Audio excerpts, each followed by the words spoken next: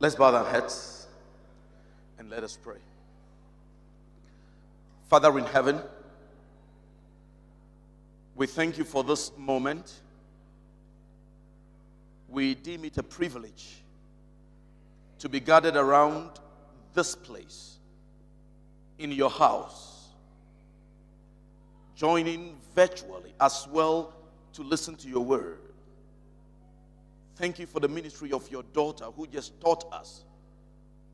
As we open the pages of your word, give us insight, give us understanding. Not I, but Christ.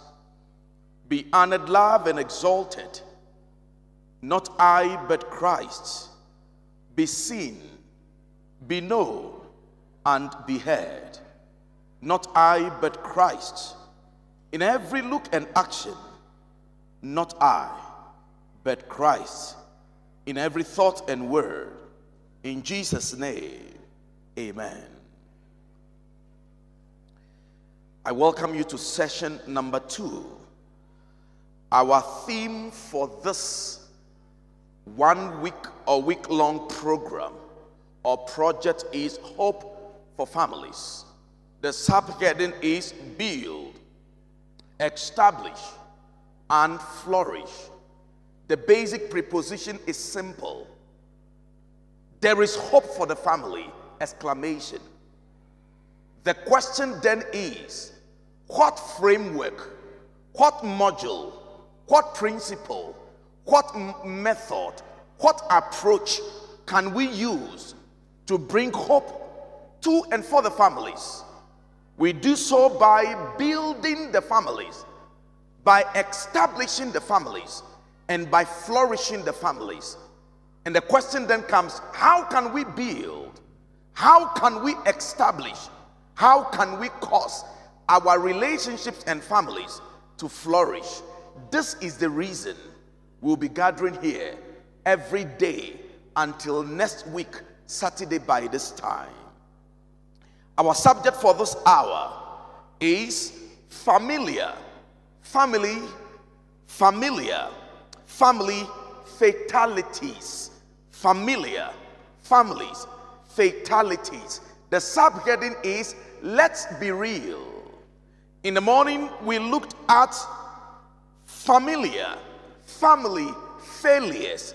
The subheading is it's about us. They appear to be similar. In fact, quite frankly, this was the real message I wanted to share in the morning.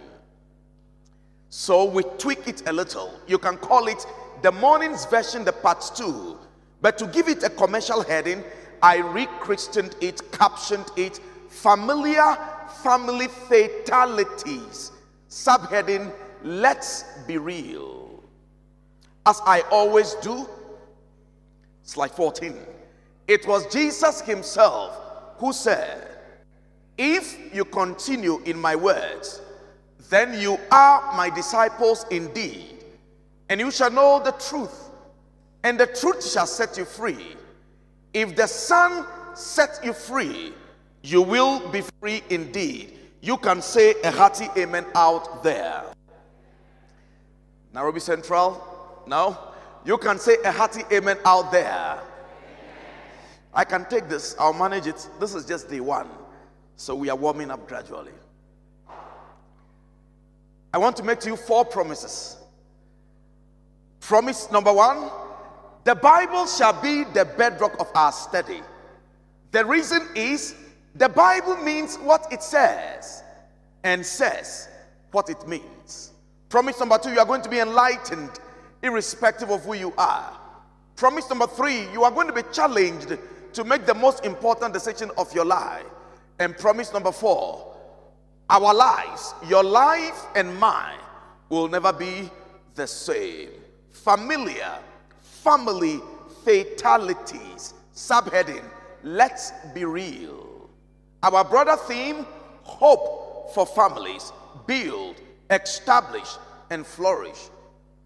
Because we are just beginning, I want to again welcome our online viewers for joining us. Every day till next week Saturday, We will be meeting here in the evenings about this time. Is it 5:30? Every day is 5 o'clock. Okay, 5 o'clock every day. I'm talking about East African time. If you are joining from West Africa, that is going to be around 2 p.m. And if you're in Central Africa, that is about 4 p.m. And we welcome you to join us. We have 7 to 8 objectives for these sessions. You know, these days when we go to spiritual programs, not many people want to think. It's not just about emotions. We are dealing with mental health, so we need to think. So I will be taking time and explaining why this project is relevant for you and for me as well. Number one, what will you benefit from this program? At the end of the program, or the program is destined or designed to help build Bible-based families on the principle of wisdom. Number two objective, this program is customized to assist individuals and family establish their families, their relationships on the principles of impeccable understanding. Third benefit, if you participate in this program, you will receive the tools for your families that will aid you to have what I call uncommon and increased flourishing. In other words, by the end of this program, families will be tools towards the path of unrelenting and uncommon increase. Your family will begin to flourish. Things begin to change. The fruit you desire to see in your relationship, they will be tangible and they will be real. Benefit number four, if you participate in this program, it will help you lead, or it will aid lead families move from mere involvement to faithfully commit to with the Lord. By the end of the program, if couples come every night, you will notice at the end of the program, you will tell yourself, my wife, my husband, my boyfriend, we need to do this God's way, no other way. We will commit to God. It will not be a struggle any longer. Benefit number five, if you don't miss any of the sessions, families are going to be supported to become the centers of obedience by choosing the Lord and His way, regardless of the prevailing alluring options in the world. Many things are pushing families. Many families want to modulate after Hollywood, after Collywood, after Gollywood, after any wood, including any bush. But at the end of this program, families are going to be modeled after God's divine similitude. And regardless of the alluring options in the world, you will say, yes, Lord, whatever, wherever, whenever. Benefit number six, for those participating in this spiritual seminar or lecture series or evangelistic meeting or revival, is to provide tools for families to bond and to bind around truth towards deeper family introspection and candid spiritual audit. Where are we headed as a family? Many families don't know the tools to use to make or do audit, family audit. Many people are dating. They don't know how to measure the progress, the success threshold, the KPIs, the key performance indicators of their relationship. This project is going to aid you with the tools to do so. Benefit number seven, young people who join will be prepared, together with their will-be couples, to transition into marital life based on deep information, not emotion, not pelvic attraction, but deep information. And lastly, this series is designed to reignite the families as the center of beauty and leave the institutional mandate conferred on her by the Lord Himself. Ladies and gentlemen, I welcome you to Familiar Family Fatalities. The subheading is Let's Be Real. This is our session number 2. We are going to have 8 sessions in all. So session number 2. I made a preposition earlier today. That is, hopelessness accounts for broken lives, broken love, broken hearts, and broken homes. Whenever you see homes are broken, hearts are broken, love is broken, lives are broken, the basic thing underpinning it is broken hopes. When hope is broken, lives are broken. When hope is broken, love is broken. When hope is broken, hearts are broken. When hope is broken, homes are broken. When you study the Bible carefully, the Bible only mentions families 120 times. Only 120 times. But the family, the Bible makes reference to children, parents, husbands, wives, home, household about 1,500 times. Let me say it differently. The Bible speaks a lot about the various variables within the family circles about 1,500 times.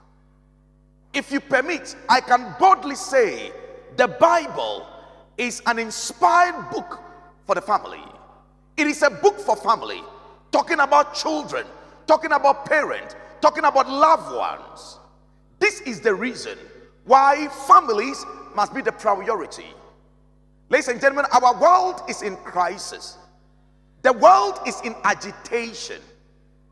Things are not working as they ought to be. And everybody is looking for answers. The Bible provides clear guidance, clear insight on the difficulties facing the world and the families today. I mentioned it earlier, allow me to state it for the purposes of emphasis. Why must you take family issues as a priority? Number one, the reason is the family is the assault center for the devil.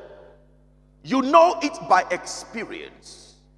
The family is the object of interest of the devil. The family is the nucleus for the church or of the church. The family is the foundation of the church, the functional unit of the church, the miniature of heaven on earth. The family, ladies and gentlemen, is the school for the soldiers of the cross. The family is the workshop for holy cosmetics, aroma for Christ. The family is the place where character is formed. It is on this premise the devil is against the family.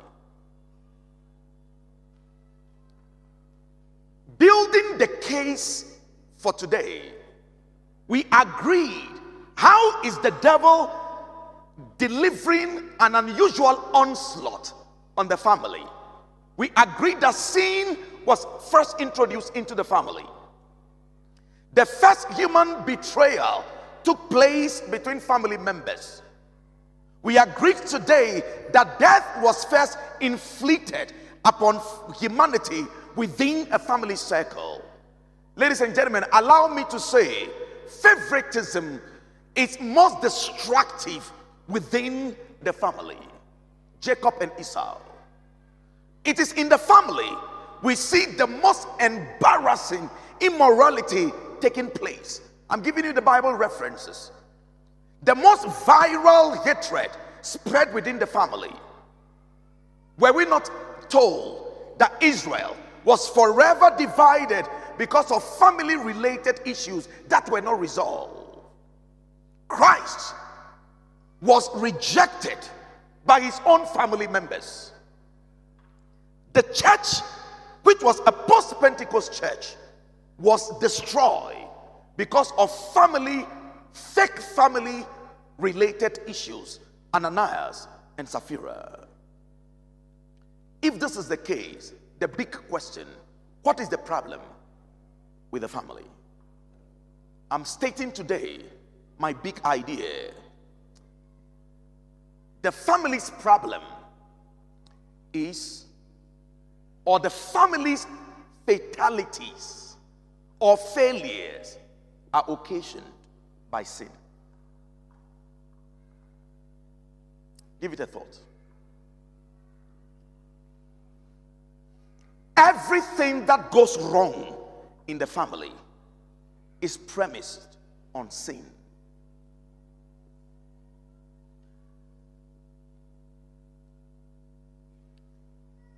Let me say it differently.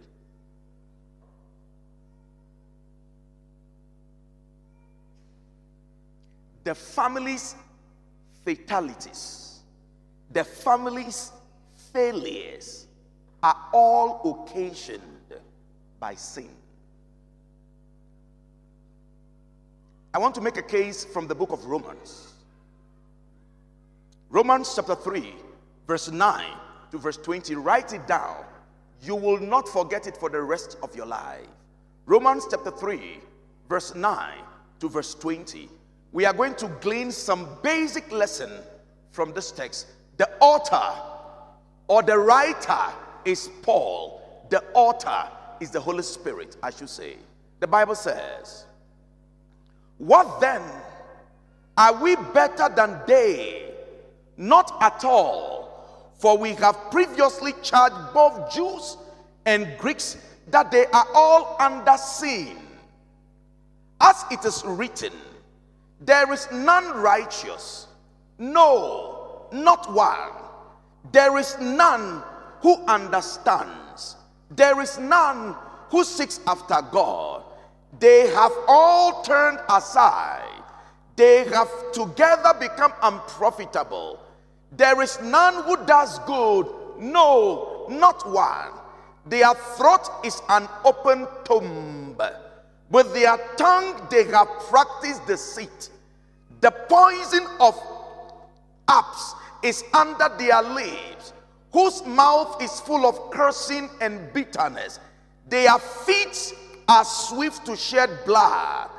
Destruction and misery are in their ways, and the way of peace they have not known. There is no fear of God before their eyes. Now we know that whatever the law says, it says to those who are under the law, that every mouth may be stopped and all the world may become guilty before God. Therefore, by the deeds of the law, no flesh will be justified in his sight, for by the law is the knowledge of sin. Our subject for this hour, family fatalities. Subheading, let's be real. There is so much hypocrisy in church. Every family is pretending all is well.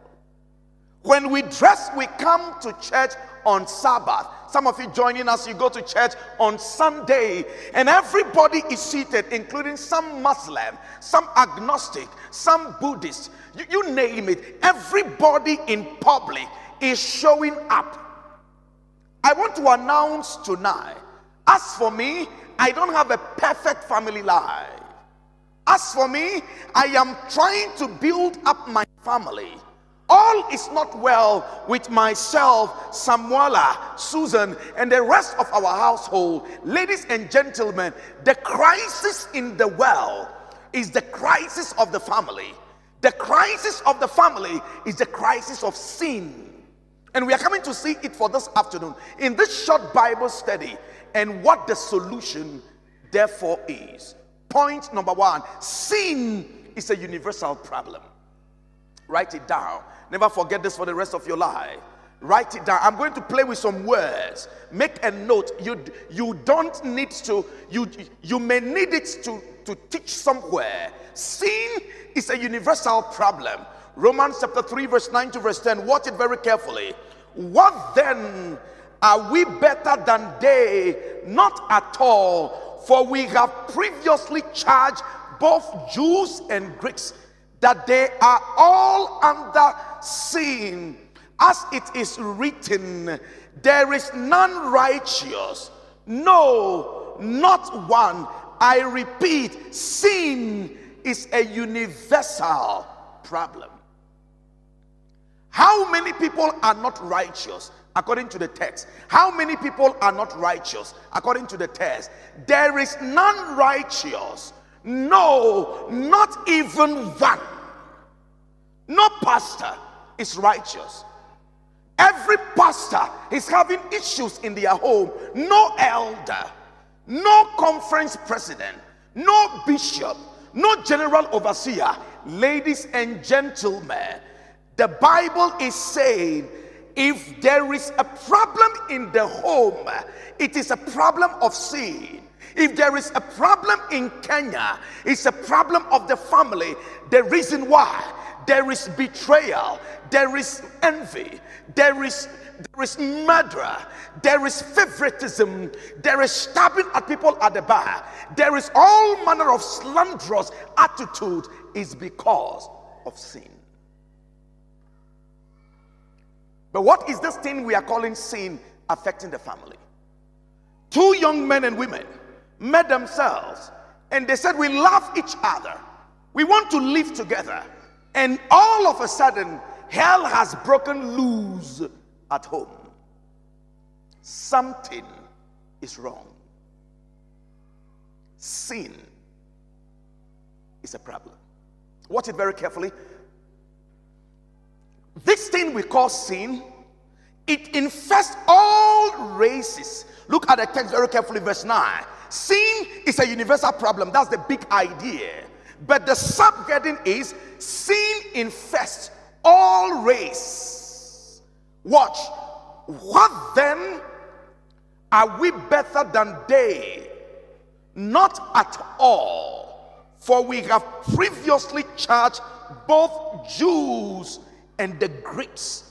In that statement, Paul tells us that sin is a problem that affects both the Gentile and the Jews. And the Jews and the Greek is using to divide the den well. In those days, you are either a Jew or you are a Gentile. You are either an Israelite or you are a non-believer. You are not within the commonwealth of God. So in this statement, when the Bible says both Jews and the Greeks, the Bible is calling the whole world. Sin has infested. It infests all the race. Either you are from the southern part of Kenya, the eastern part of Kenya, the northern part of Kenya, the western part, regardless your tribe, regardless your nationality, sin has affected your relationship one way or the other. The greed in your boyfriend is sin. The greed in your girlfriend. Some women are greedy to the bone. Look, some men, it's like they have plaster of Paris on their hands. They don't give. You see a nice young lady and she's all over you. My brother, just to give her, they would never give.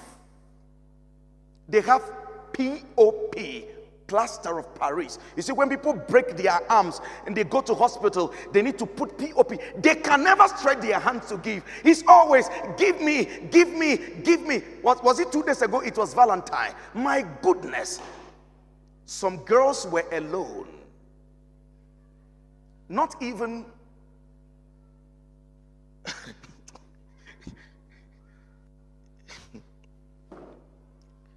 I told my daughter 10 things to see in a man before you marry her, because she told me when she was 9 she had a crush on somebody.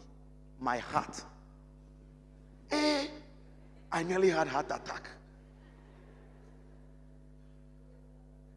What? A crush? I drove her to the school and saw that boy she's having a crush on and took the parents' number. And I came home to teach her 10 things a young lady must see. I'll be sharing with the young women during this week. When you see it in a guy, red card. Flush him out like water closets. Anything you see, some husbands, they would just know they are domineering They are so opinionated. Nobody else think, nobody else speak, especially if they are choleric like TK Mensah. You are not careful, they become demigods. It's a matter of the heart issue, sin. How many race is this affecting? How many race? Talk to me. How many race is affected? All race. How many persons here are affected by that as well? Two hands of mine. I am affected in any way, every way. How many persons here are affected by sin? Let me see your hand. Sometimes I'm thinking I'm speaking West African English. You're not getting me. Okay. Let me speak in Kenyan English. Has sin affected you in one way or the other? Yes or no? Yes. Okay. That's the Kenyan English. Okay. Now I know what to say now. Are you understanding me? Yes or no? Okay, this one is from Kisi.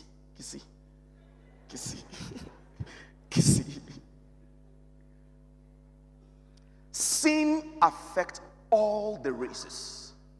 So some girls will tell you, I don't want to marry a black man. Black people don't think you are stupid. Whether a black or a white, the problem is not a race problem. The problem is what? A heart problem. Some people even think it is a religion problem. Look at verse 9 very carefully. Sin, it inflicts all religion, including Christianity, including Adventism. All religions are affected. The Bible says, as it is written, there is none righteous, no, not one. Regardless of religion, sin is affecting the problem. So whether the person, sin has affected all the race, every race is affected, every religion, the Greeks are affected, the Gentiles are affected. Everybody is affected. No one is left. And then the Bible says, go to verse number 10. As it is written, there is none righteous, no, not one. It infests all righteousness. So everybody is under the manipulation of sin. Whether in Islam, whether in Christianity, whether in Buddhism, whether in agnostic religion, you name it, everybody is affected. Ladies and gentlemen, for you to go and say, I am falling in love with somebody, no, he is not a saying. He is a sin-infested, a sin-dominated human being who is doing what we call packaging. As long as he's interested in the lady, he's a gentleman. He will open the door. He calls in the morning to check up on her, and she's having butterfly. And you see the women, they start behaving like charged electrons. They are in the night sky. It's a matter of time. That's a scam. He's a sin-infested person. You see, the reason why people have broken heart and broken homes is that they don't know how to manage expectations. And based on the information we received before we started marrying, before we started dating, our expectations were, as far as he's quoting the spirit of prophecy and he's wearing a suit, he's not like me who is wearing a West African attire and shouting here in Nairobi Central, he's a good guy. Scam.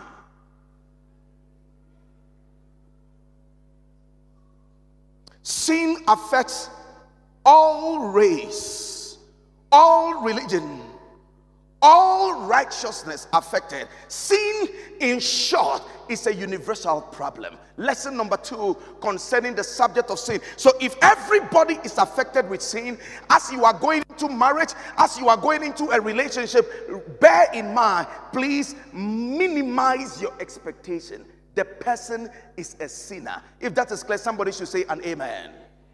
I did hear that. Somebody should say an amen. Sin is an ugly problem. Very ugly. Sin is very ugly. I'm referring to Romans chapter 3, verse 10 to verse 18. Watch it very carefully. He says, as it is written, there is none righteous, No, not one. So what I say is that, watch it very carefully. Sin has soiled our spirits. It's very ugly. So sin, it will evade your innocent soul and it will soil you. I'm wondering why. Sin can just throw dirt on me and I am soiled. Everybody in the world, their soul is soiled. Listen, sin has soiled. There is none righteous. Righteousness means doing right because it is right, without any inducement.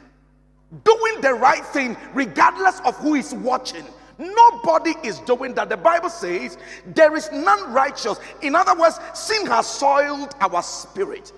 Somebody is now being cajoled by a young man. Somebody is now being deceived by a young lady. Ladies and gentlemen, make no mistake, manage your expectation.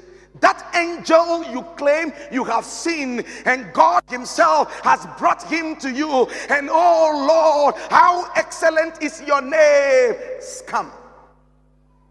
He's a sinner. He's a sinner.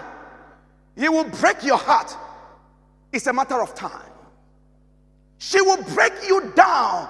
She will leave you. He will leave you. First, you need to budget for the shock. That individual is not a saint.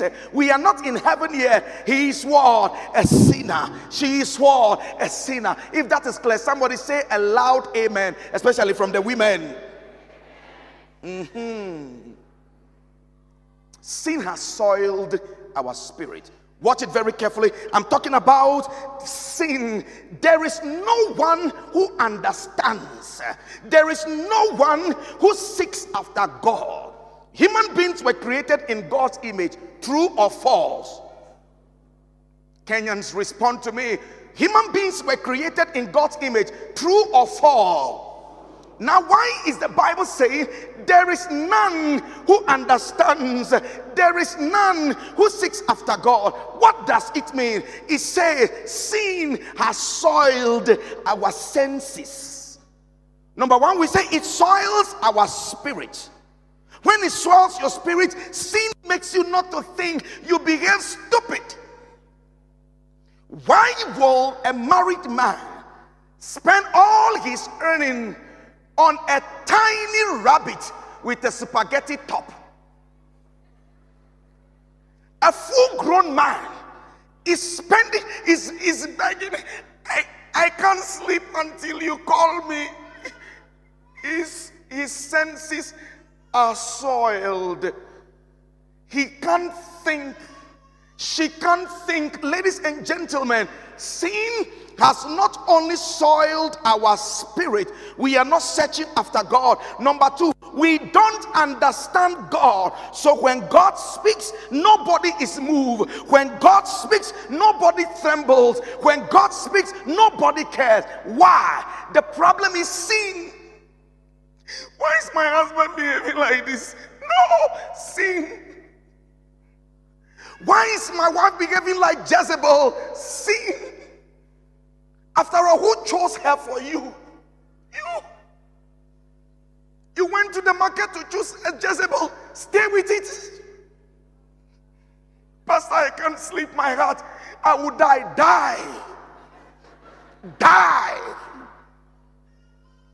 When it was time for the decision, you won't hear, oh, I can see, I know he loves me, you know, he's better than my ex-boyfriend. You see the women, they are all over the place. Even when they are 80 years, like Ellen White, they all would do it.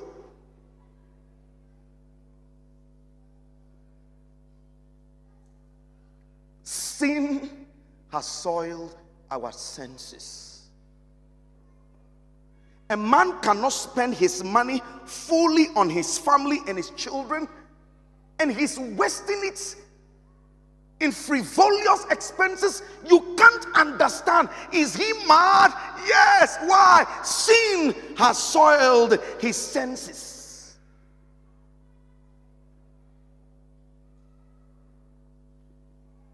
Watch the text very carefully. They have all turned aside. They have altogether become unprofitable. There is none who does good. No, not one. Sin has not just soiled our spirit. It has not just soiled our senses. It has also soiled our soul. There is none who does good. No, not one. Sin.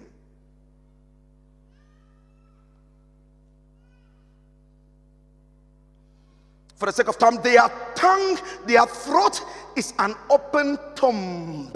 With their tongues they have practiced deceit. The poison of apes is under their lips, whose mouth is full of cursing and bitterness. So I'm playing with sin has soiled our SSSS. Which one do you think this will be? Watch it very carefully again. Their throat is an open tomb. Their tongues, they have practiced deceit. The poison of apes is under their lips, whose mouth is full of cursing and bitterness. So sin has soiled our speech. Why is he disrespecting me? The way he speaks to me, he doesn't respect me. No, sin. Why is she so disrespectful? This girl doesn't respect anybody. This woman, she doesn't respect me. She compares me with other men. Ladies and gentlemen, her problem is sin.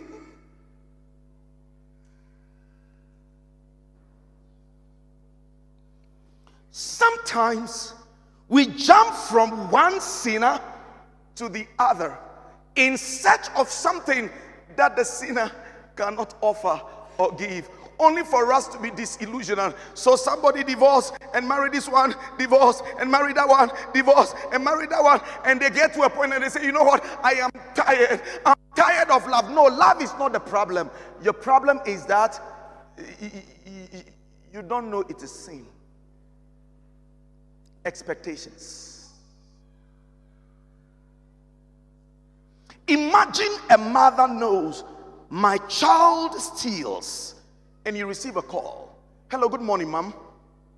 We are sorry to tell you that we caught your child right now stealing a mobile phone in a shop.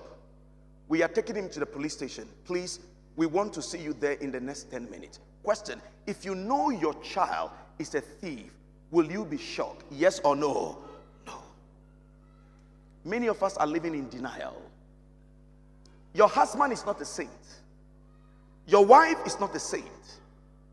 Your wife and your husband, your boyfriend you are dating, they are sinners. Be very careful with your expectation. Please, may I not be misunderstood that I am saying, please just be permissive for people. Don't hold people accountable. It's a journey. So if you use this session to judge the outcome of the presentation, you are going to be misguided. First things first, we are all sinners. He can never do that. Who told you? Who told you? My husband, he can never kill. No, he can never kill. He cannot even touch a fly. Who told you? My wife, never. My wife can never cheat on me.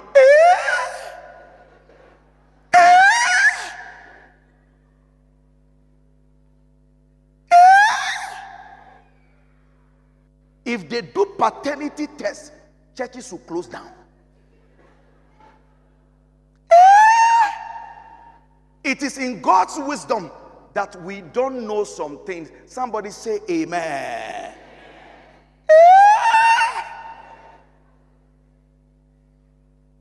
Stop speaking in absolute terms. Your husband is a sinner. Your wife is a sinner. Is he or she susceptible to sin? Yes or no? Yes. Do we wish they do the right thing, including ourselves? Yes. Sometimes you are even surprised with yourself. Some things you do, you tell, I'm tired of myself. You see Paul make that statement. Ladies and gentlemen, allow me to say, today parents lie, children lie, teachers lie, civil servants lie, private sectors they lie, politicians lie, pastors lie, prophets lie, imams lie, shrines lie, occults lie. Everybody lies. Why? The Bible says their tongues they have practiced for deceit. Sin has soiled not just our soul, not just our spirit. Sin has soiled not just our senses, it has also soiled our speech. Not only has sin blunted our minds and bruised our spirit, it has also damaged our vessels. Our subject for this evening, I'm talking about familiar families' fatalities. Ladies and gentlemen, let's be real. There is too much hypocrisy and duplicity. Sin has soiled our spirit. Sin has soiled our senses. Sin has soiled our souls. Sin has soiled our speech. And look at verse 15. Their feet are swift to shed blood.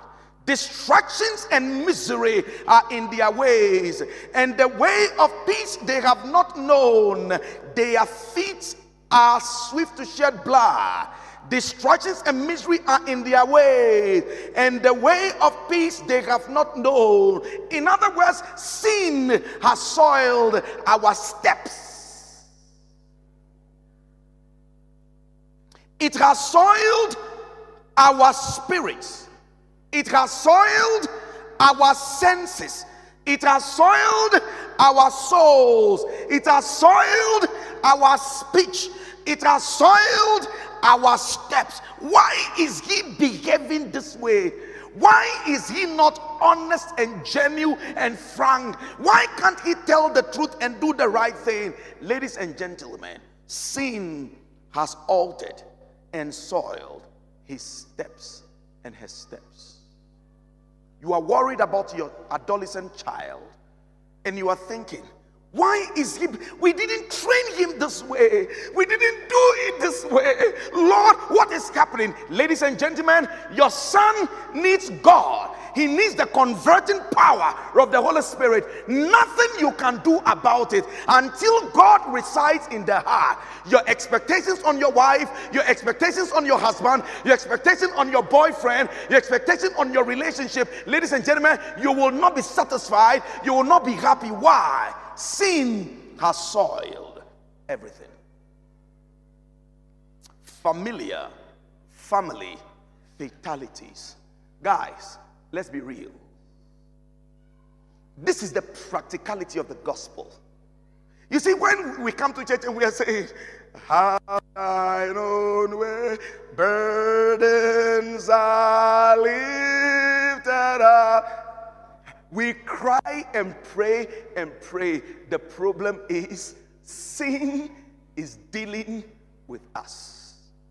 The same way we are praying for others like that, we also hurting somebody because sin has soiled our spirit. It has soiled our senses. It has soiled our soul. It has soiled our speech. It has soiled our steps. So someone is also hurt by the way I carry myself as Godswill Mensah. Sin. Number one, we say sin is a universal problem. Number two, we say sin is an ugly problem. And I enumerated that. I want to go to, there is a point. Look at, the Bible says, there is no fear of God before their eyes. Sin has soiled our sight. You see a young man, you see a young lady, she says, I want to marry him. And an old woman, you say, can she see? No. Sin has soiled her eyes. No wonder the psalmist said, open my eyes that I might see wondrous things out of your law. Sin will blind you until you make the wrong decision, and it will stay with you for the rest of your life. Why can't she see? Sin has blinded her. Sometimes you need to just pray for your spouse. There is little you can do, and you are asking, dear Lord, why is he behaving this way? Why is she behaving this way? There is nothing you can do. Sin has soiled his or her sight. There is no fear of God before their eyes. Though the angel in Revelation 14 verse 7 says, fear God and give him glory, for the hour of his judgment has come, and worship him who made the heaven, the earth, the sea, and the springs of waters. While this message is blaring, somebody is eating around the ashes of sin. You are wondering, can't you see? Can't you see? Doom, destruction is coming. Sin has blinded them. They can't see. Sin is a universal problem. Sin is an ugly problem. And I've given 7 points under the ugly problem for the sake of time. Sin is an undeniable problem. It's not just a universal problem. It's not just an ugly problem. It's an undeniable problem. Look at verse 19 of Romans chapter 3. Ladies and gentlemen, when you are reading the Bible, you see, don't make the Bible like until we go to heaven before we understand. We need to, you see, present truth must be applicable to our present lives. Don't take it too high. Let it relate to how we can live here before we go to heaven. Now we know that whatever the law says, it says to those who are under the law, that every mouth may be stopped and all the world may become guilty before God. Therefore, by the deeds of the law, no flesh will be justified in his sight, for by the law is the knowledge of sin.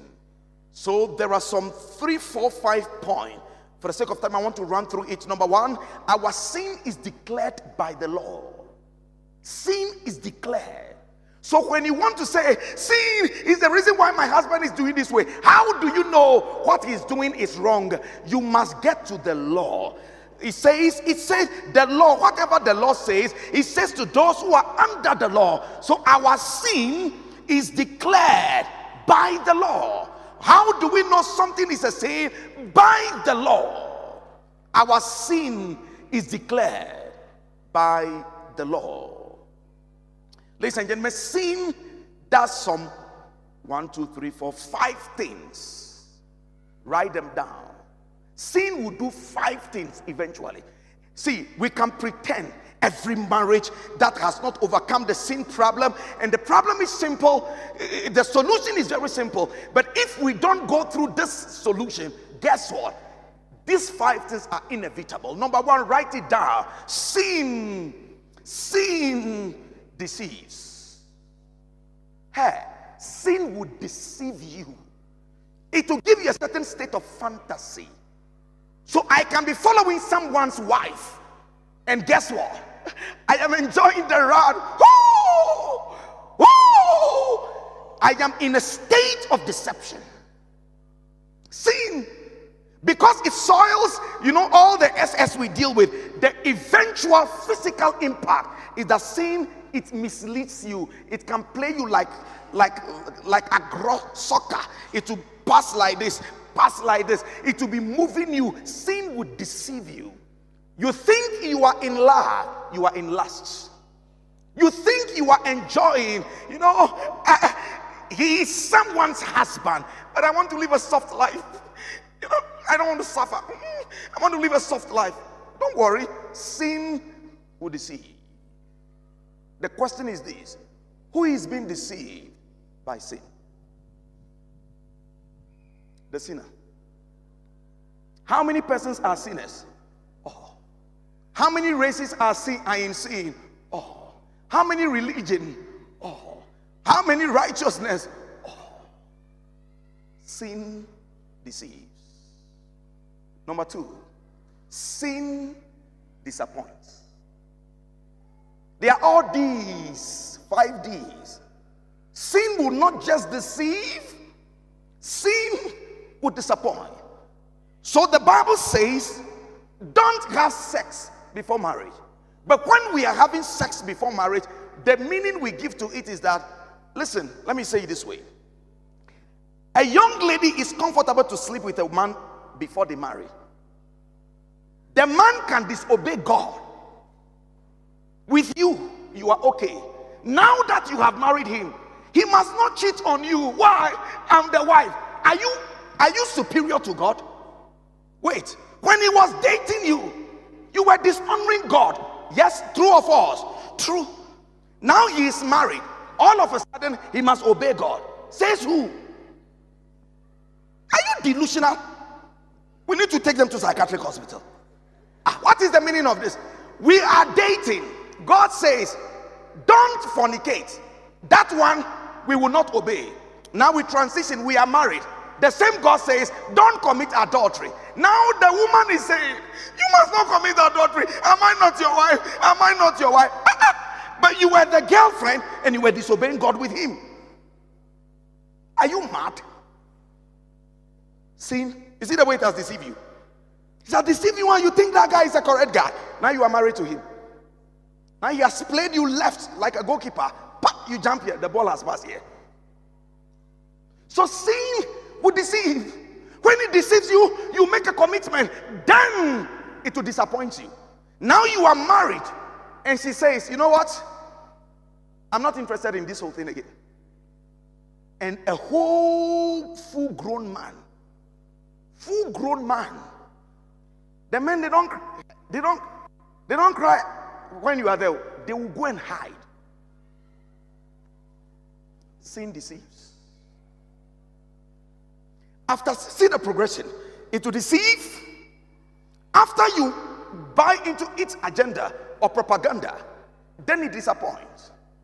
After it has disappointed you, you are still saying, please, I want it. I still love it. I want it. Then you notice that it has dominated you. Sin deceives. From deception, it disappoints.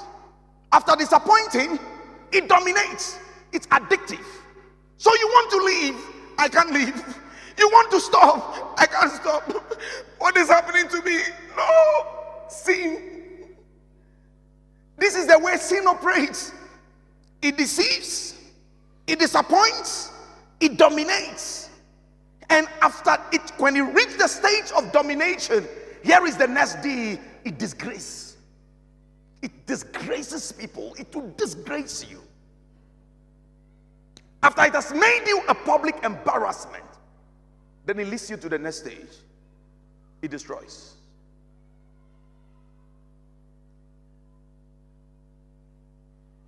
My time is up.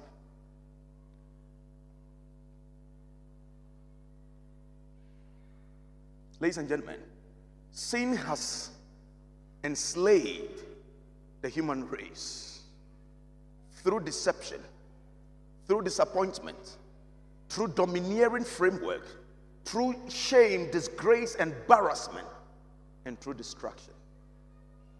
No wonder Paul says, "O wretched man that I am, who will deliver me from this body of death?" Sin. Let me read 3 quotes and we pray. 3 quotes. Take a screenshot of this quote and keep them. Put them on your status. I want you to read it with me. It's a quote on sin. Let's go. It says what? Sin takes you where you don't want to go. It keeps you longer than you want to stay. It costs you more than you want to pay. Let's read it again. Let's go. Sin. No, let's pause. I think Nairobi Central, you are educated, so you read with me. Let's go. Takes you where you don't want to go. It keeps you longer than you want to stay. It costs you more than you want to pay. Who believes this? Let me see your hand. If you don't believe, it's a matter of time. A.W. Tozer, second quote. A man by his sin may waste himself, or in this context, herself, which is to waste that which on earth is most like God. This is man's greatest tragedy and God's heaviest grief. When God wakes up in the morning and night falls and you call God, "Hello God, how are you?" "I'm not fine." What is the problem? I created them in my image. A man by his sin may waste himself, which is to waste that which on earth is like God. The only thing on earth like God is a human being. And whenever we are wasting ourselves with sin, it is our greatest tragedy. But that tragedy is God's heaviest word, grief.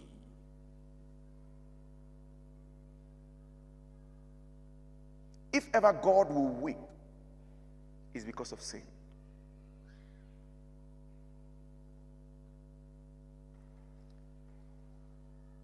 Jenny Sanford says, remember, you may choose your sin, but you cannot choose the consequences. You may choose your sin, but you cannot choose your consequences. In the words of Ellen White, Patriarchs and Prophets, Review and Herald, Mark 22, 1887, there is nothing that Satan fears so much as that people of God shall clear the way by removing every hindrance, so that the Lord can pour out his spirit upon a languishing church and impenitent congregation. If Satan had his way, there would never be another awakening, great or small, to the end of time. Satan's happiest approach is for us to be indifferent to sin. If I were to have time, I would have looked at the sinner and the leper, the parallels and the implication for the marriages today.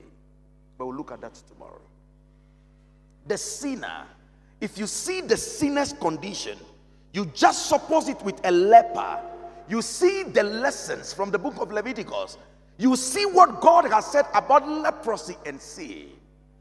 Listen, one of the reasons, the chief reason why marriages are struggling is sin.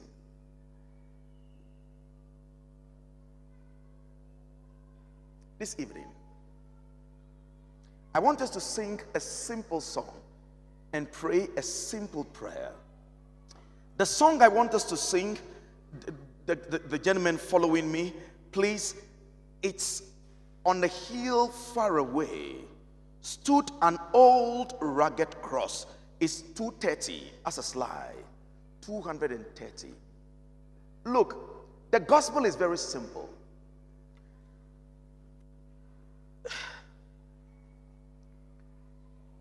How many persons in this room are married?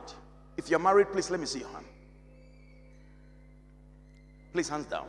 How many persons in this room are not yet married? Let me see your hand. Your case will be better than those of us who are married. Do you know the reason? Not many places did they tell us these realities in this manner.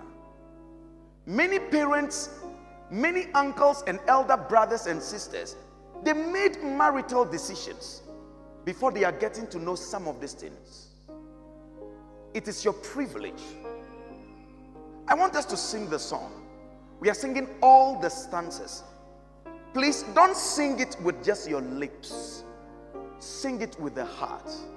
The problem of sin is in a person. I'll deal with that extensively tomorrow. You see, the family's problem is first to come to a realization. My wife is called Samuela. Samuela cannot give me the joy I desire. Samuela is a human being. To Samuela, Godswill is a man before they call him of God.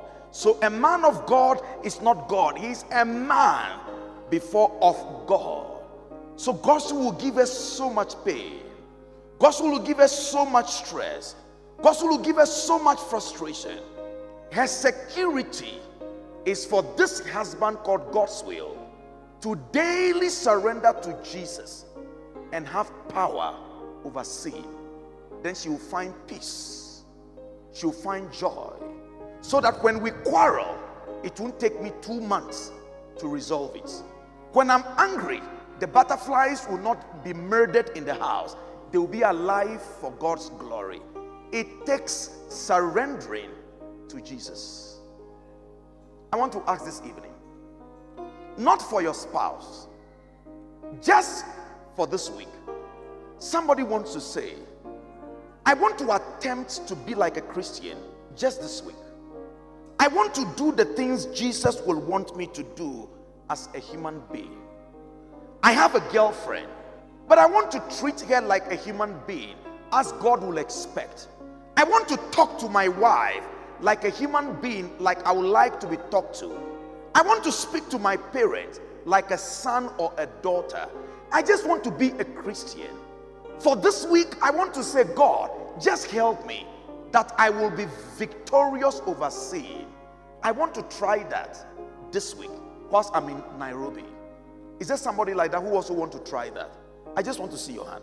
It's not, you see, we don't need to make Christianity so complex. Please, hands down. Those of you joining online, you are just saying, please, for this week, I will be nice. I want to surrender to Jesus so that I will act in a way that is in keeping with a Christian. I don't want sin to disgrace me.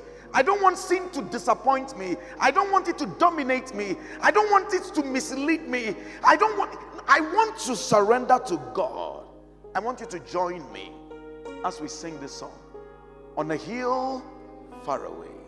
Let's sing it. We are seated. Let's go.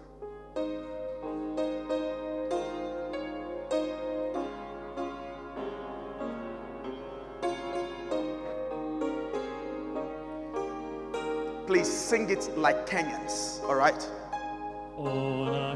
This is a good one. Away, stood an rugged cross. I like the way you sing it. The emblem of suffering and shame.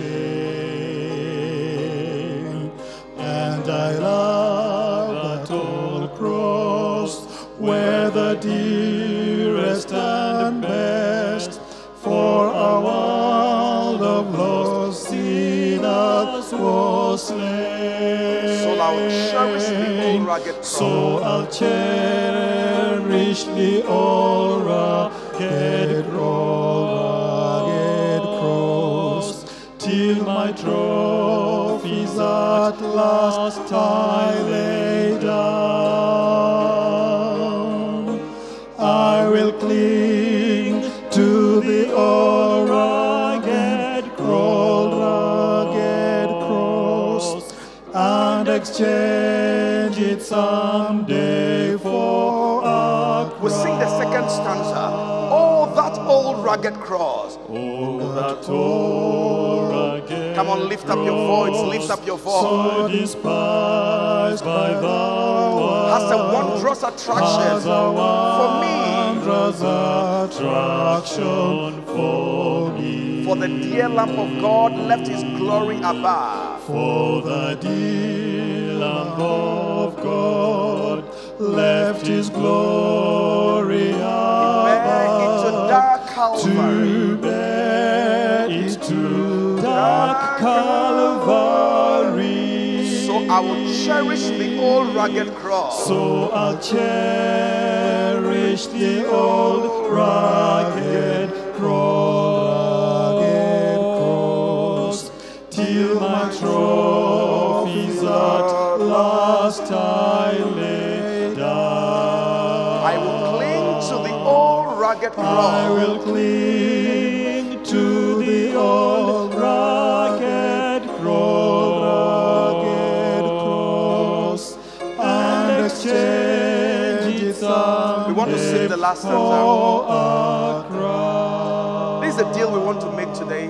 This is the deal we want to make today. They'll be humming that. We want to sing the last stanza.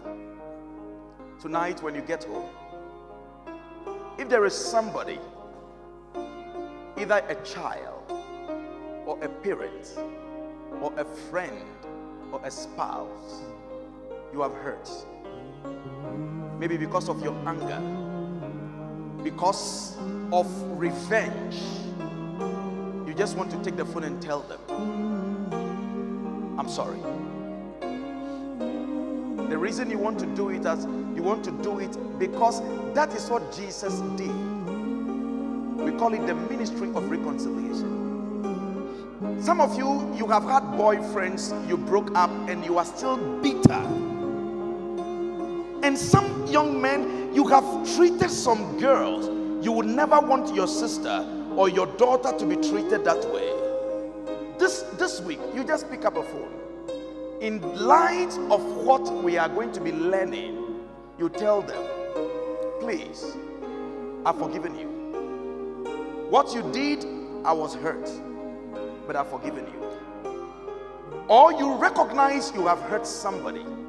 You recognize that sometimes it's not what you really want to do, it's sin. Put your pride aside and pick up a phone. Some of the men, we have not treated our wives well. Be humble enough and just call her and tell her, I have not dealt well with you. I notice you are hurting. I notice you are in pain. I just want to ask for your forgiveness. And you pray together with them. Is there somebody here who wants to attempt that? You want to let go. You also want to forgive others who might have hurt you. After all of us are sinners. You hurt me, somebody hurts you. It's a cyclical game. And we can only do that through the grace of God. If this is your wish, it's your desire, please be upstanding as we sing the last stanza. The third stanza.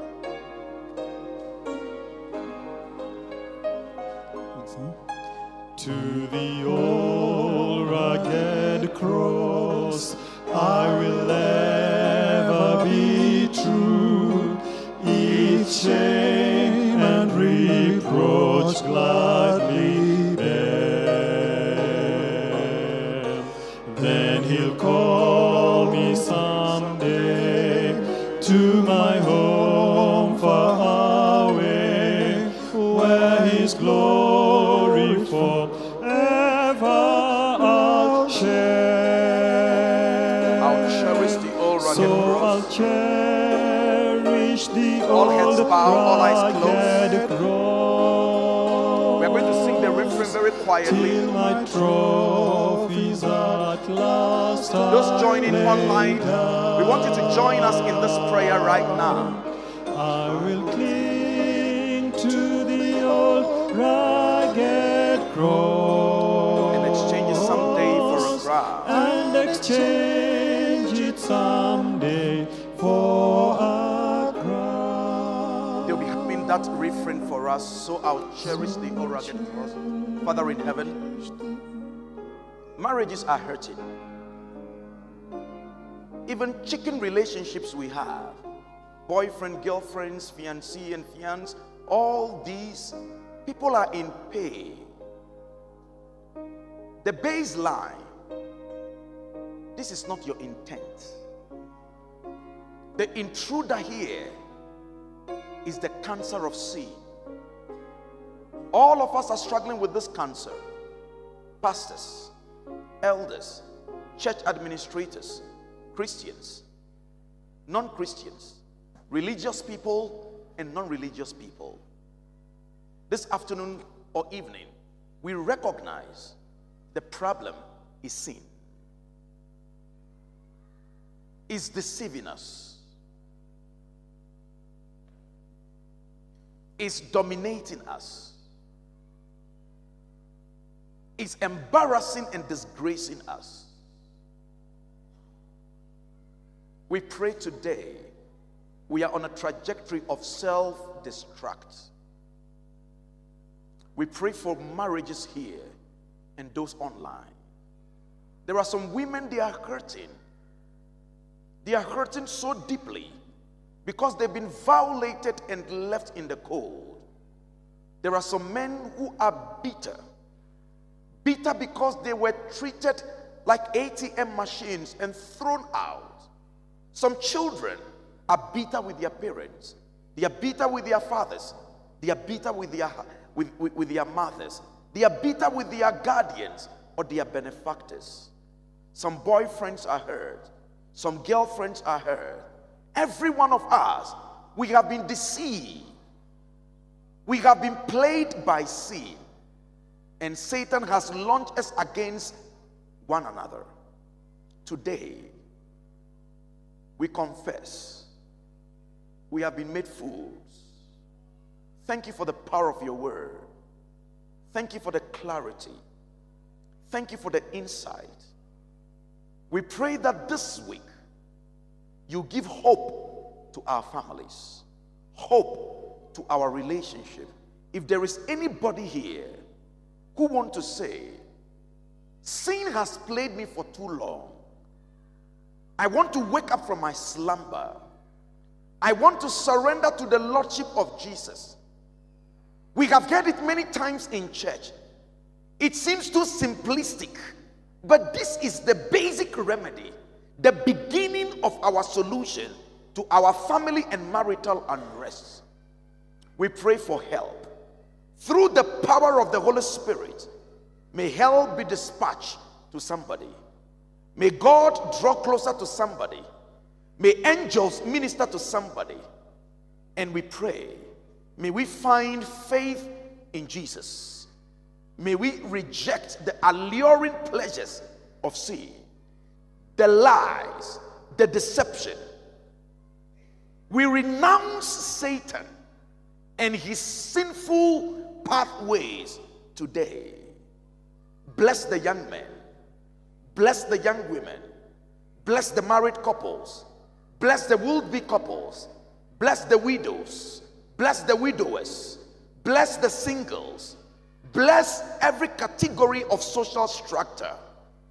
For the next 6 days, 7 days, we will study every night. We pray for illumination. We pray for your direction. Speak and give us understanding. Until we meet again tomorrow, may the Lord bless and keep you. May the God of hope dispense hope into every relationship and every life and every family. May it not be abstract. May it be tangible and real. And may this be our portion. For we have asked in the name of the Father, in the name of the Son, in the name of the Holy Spirit we pray. Somebody say amen. God bless you.